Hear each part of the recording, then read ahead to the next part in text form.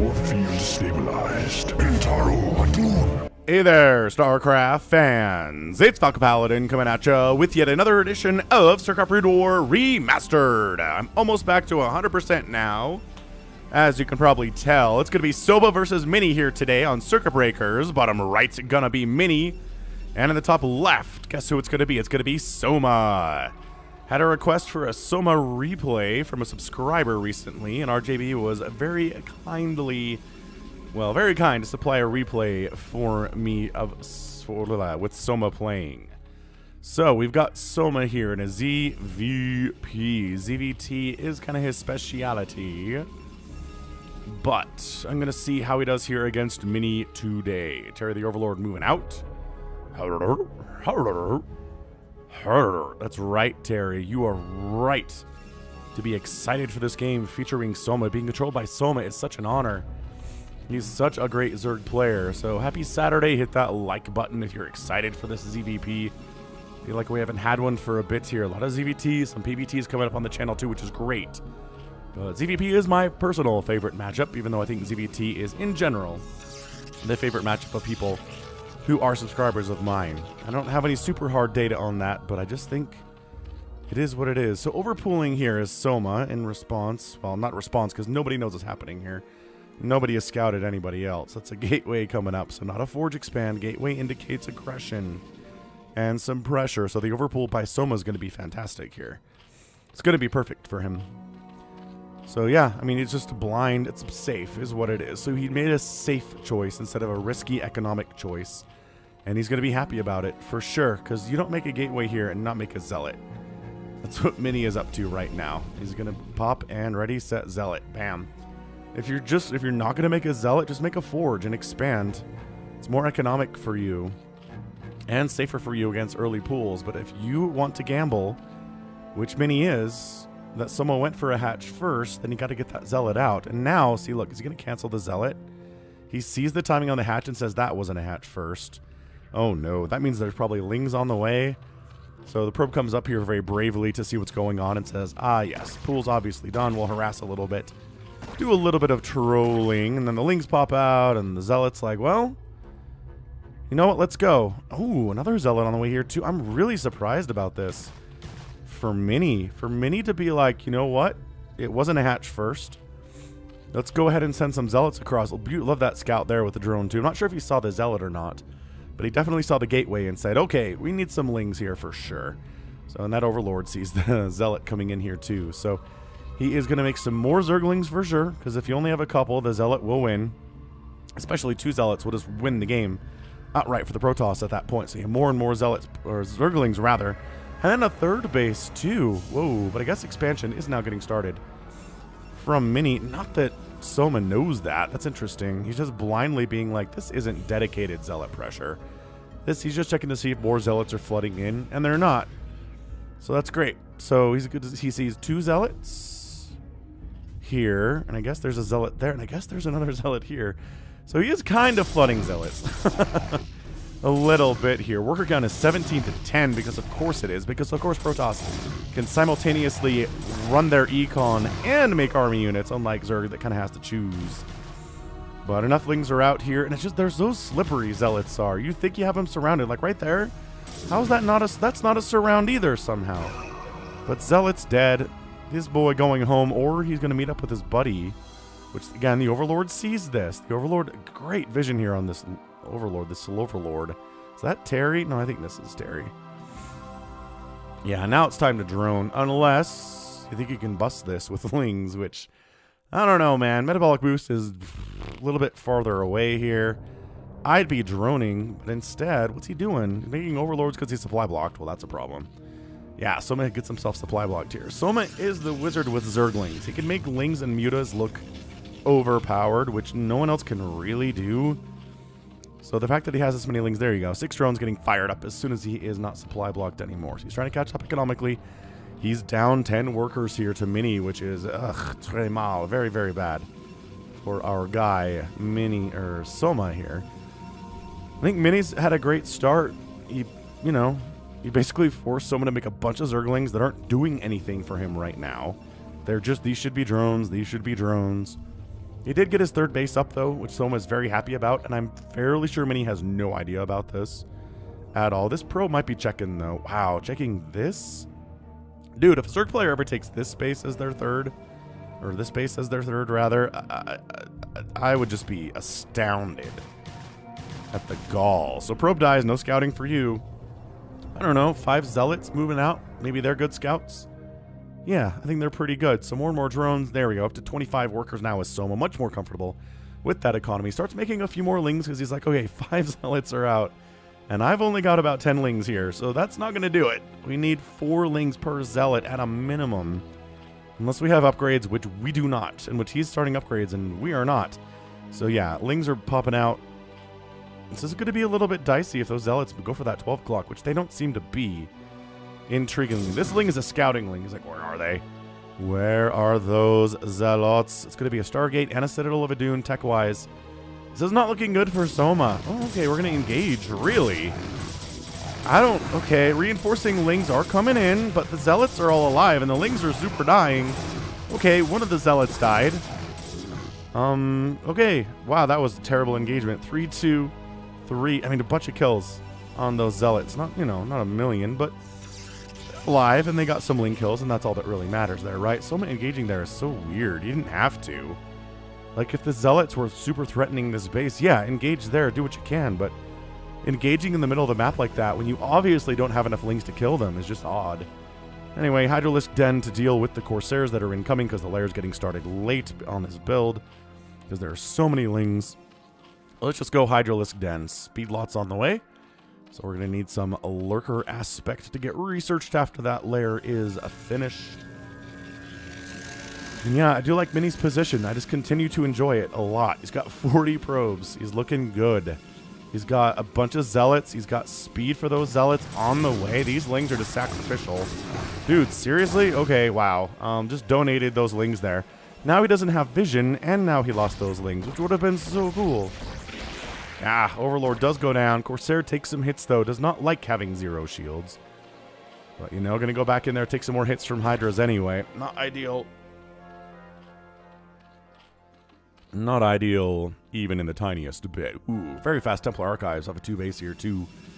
So it's going to be speed lots, and it's going to be Storm. And this is Mini. He's at 74 to 45 total supply. This is a dicey time right now for Soma, where he only has Hydras. He is getting started with Lurker Aspect? No, he is not getting Lurker Aspect up. So, Hydras and Sunkens, yes, but he doesn't have any Sunkens. Nor does the production tab indicate that he's making any creep colonies whatsoever. So suddenly, is he timing? This is a timing attack with speed. This is so good. Oh, there's one Sunken. There's one Sunken here at the third. But like 1 Sunken and 2 Hydras against this many Zealots? Boy, Mini sure thinks that's enough. I don't know about backing out there at all. There was 1 Sunken and 2 Hydras. There's 3 Hydras now. Dude, come on. You're +1 Zealots with speed. That was enough? Man, when I play my games, I'm going to start making 1 Sunken and 2 Hydras with some, like, Sim City. And then those Zealot attacks will just run away, I guess. I think that was a mistake from Mini. I really do. This is a lot harder to crack because there's more Hydras. For sure. Man, if there was a Sunken here, it'd be so nice. Yeah, I mean, it does get a nice little flank attack. Man, too many Hydras that you just can't get surrounds on when they're back behind this wall. Dude, Soma, Mini, he had the option. He had the option to murder this 12 o'clock. Did not do it. High Templar are out. Storm is researched. Okay. Storm available on that guy and almost on that guy. Ooh, DT out, though. Look at this guy. Whap, whap, whap. Can you hear the... Where are the Overlords? The Overlords don't have speed, do they? They do have speed. So this DT is very dead. If he doesn't run home, he's dead. Oh, look at him run home. Smart, smart, smart stuff there. Huh. So, I mean, this is just Hydras. I don't know about this decision at all. From Soma. Dude, there's speed lots and Storm. Like, Hydra busts are really good. I'm not saying this is a bad idea from Soma generally, but dude. When there are speed lots with +1 attack and there's a bunch of Storm out, you're not going to win that battle. The number of times I've seen a Zerg player have enough Hydras to overcome that disadvantage is like 3. You need lurkers. You just need lurkers. You need Lings to assist here with your Hydras too, preferably with the Dreidel, but you're pretty far away from that. Spire's... okay, I like the Spire idea. Sniping the High Templar with some mutas might work out. There's not a ton of Corsairs out. There's only 2, which doesn't stop them from getting some kills. By that I mean there's 1 here, and there's 1 here. So 2 total is technically kills. All right, third base under attack again. This time, we brought the storm, baby. Dude, this is so tight. This is such a tough hold. Okay, flank attack, though. Hydras, try to get some snipes off there. Zealots trying to dodge the storms are the Hydras. Dodging the storms a little bit too are the Zealots because they don't like it. And then 2 Suckets pop. Wow. Right in the nick of time there, in addition to the one that already exists. Wow. Soma says, can I kill these? Nope. Man, was that bait? That High Templar might have been bait. Oh, good storm on these drones up here, though. Did knock Soma down to 41 drones. Oh, my gosh. No, wait. Oh, the combined kill count will show up in their Archon. Third base coming in here from Mini. Fourth base is already done at this Minerals-only expansion. Both players are expanding to the Minerals-only expansions. So some Scourge up to deal with the Corsairs. Not actually going Mutalisks to pick off those High Templar as I anticipated. Just going to be Scourge to deal with the handful of Corsairs that are out. Not a bad idea. If it was like 10 Corsairs, I wouldn't even bother with Scourge probably. But since it's only 2, I kind of like the idea. Also, I mean, sniping obs is an option here, except there aren't any lurkers, so does it matter? Trying to hold the bridge. Nope. No, no, no. No, no, no, no. Nope, nope. This DT's got 11 kills. Dude. Has he been killing workers too? I don't know. It's 58 to 44, though, on the worker count. Mini, again, is just looking good. Has he been maybe a little bit too cautious in this game, and maybe he could have taken advantage of some situations? Sure. But you know what? He's on 3 bases. The Zerg player is on 4 bases. The Zerg player is literally on Hydra attack. And that's it at 12 minutes, which is not good for the Zerg, but he just made 9 mutas. Okay, so maybe we are going to see a bit of a delayed attempt to try to snipe off these High Templar. That said, I'd love to see some lurkers with all of these Zealots, man. Little splash damage, but I guess the mutas can clean those up as long as the Dragoons are dead. Just a little bit harder. Ooh, free Corsair death, though. That's nice. By that, I mean knocked him down to 6 HP. Basically dead. Scourge did... I think that's a connect. No, that was the one that was already hurt. Not a connection. False alarm. Yeah, man. 1 kill on that guy. And... oh, never mind. Dead now. Mutas trying to pick off those High Templar in the middle of storms and Dragoons and everything. Did it work? Kind of. There's only 2 High Templar left, and there's like 1 storm left. So, actually, that's enough to make boost up Mini here. Just go home and buy some time. But is it enough time? We're at 167 and 103 total supply. And yes, sure, that is fairly normal at this stage of a PvZ. The Hydras are, you know, are 1 supply. They count for a lot. They're pretty cheap and pretty effective. It's just the storm that deals with them. Plus, this is a lot of Dragoons. Plus, they have +2 attack. The Hydras have got themselves +1 attack, but they're not exactly keeping up. Trying to make more mutas. He's like, if we could snipe these High Templar, we could do this. And I'm not convinced that we can for Soma. Just not sure, you know? So that Corsair's dead. Yeah, beautiful storm up on that high ground there. Any more storms are there. Clicked on the wrong thing. Yeah. 1 more storm left on that guy. Is that the only High Templar in this whole group? He is, but another one's coming up. And 2 of them. Both of them have storms available. Mutaflock. Mini says he's another Mutaflock. What is going on? This game's nuts, man. This game is crazy good. Where are the mutas? Ah, it's a lot of dead Hydra. 66 to 111 supply. Muta's trying to come up from the south side and get some damage done that way. Overlord's coming in maybe to take some Dragoon hits. Ah, storms are so good. The mutas are like, can we anti-air this thing? No. Too many +2 Dragoons. And this is just way too much Protoss now. 156 to 89 supply. Yeah, this fourth base is toast. It is looking very much like Mini has just played a very, very good game here today. Perhaps not flawless, but very, very good nevertheless. Just the beautiful, perfect composition, and bam, Soma taps out, and Mini is your winner in 15 minutes and exactly 1 second. GG, hit that like button, man. That was great out of Mini. He had great upgrades. He even had +1 armor at the end of the game there. Beautiful. He's like, it's just Hydras. If there are lurkers, we've got Dragoons. I don't think he made any observers, though, did he? He must have an observatory. There's no way he skipped observatory in this game. He's got a robo. Am I blind? Nope, nope. Observatory. Ah, there it is. Okay, so he probably has...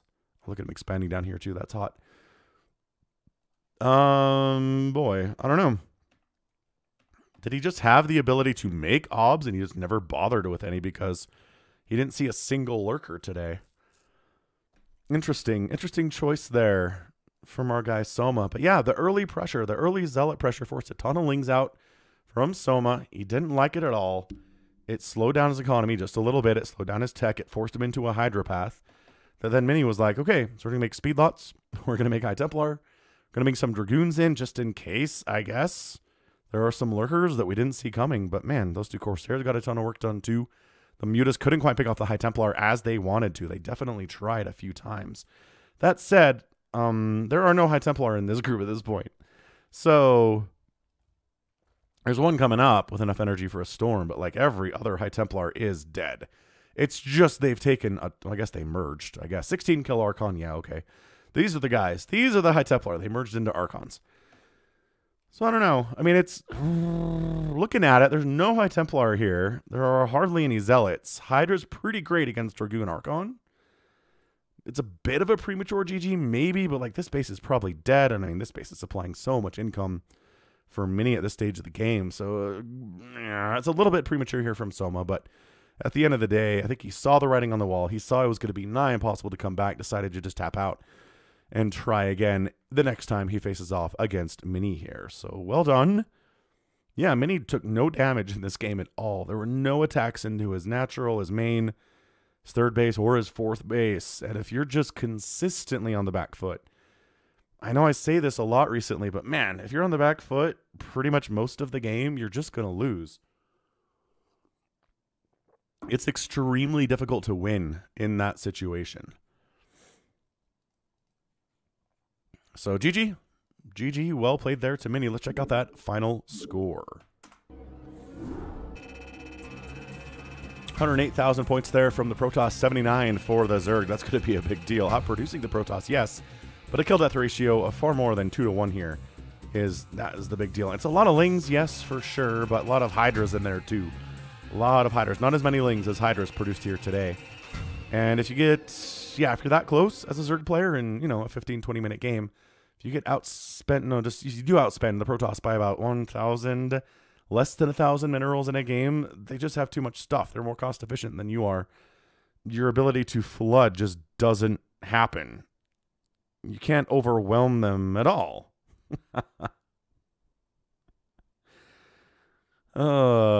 Fantastic. Like, truly, truly fantastic display there of how to play PvZ out of Mini. Just all the units were perfectly chosen, perfectly made. Thanks again to RJB for the replay.